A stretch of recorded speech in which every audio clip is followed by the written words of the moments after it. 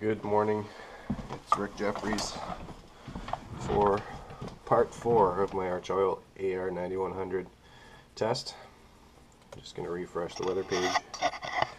It's approximately 1 month after I did part 1, 2, and 3 and put AR9100 in my truck. I'm just on my way to work this morning and the weather's changed. This is the first chance I've been able to get that it hasn't been minus 20 or 30 degrees out in order to do this long-term test. I'd like to have some comparable weather to do the tests with anyway. As you can see, January 18th, 7:25 a.m. 0 degrees out, feels like minus 7. It was minus 7 because it's been really cold the last month or so. I'm on my way to work and I didn't plug my truck in last night.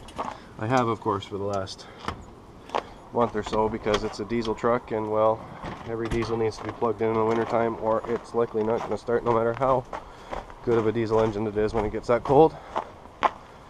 So here we go out to my truck. Plug-in is not attached. It's been sitting all night. It was I think minus 14 or so when I closed it down last night after I got home from work. Okay.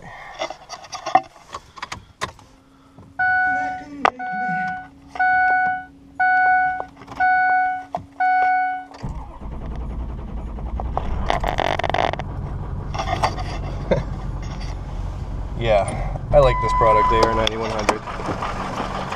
You saw the weather, 0 degrees, feels like minus 8. Not nearly as cold as it has been, but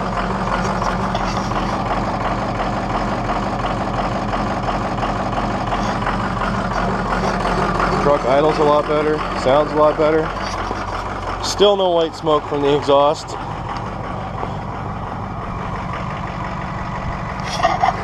AR9100, I'm going to keep using it.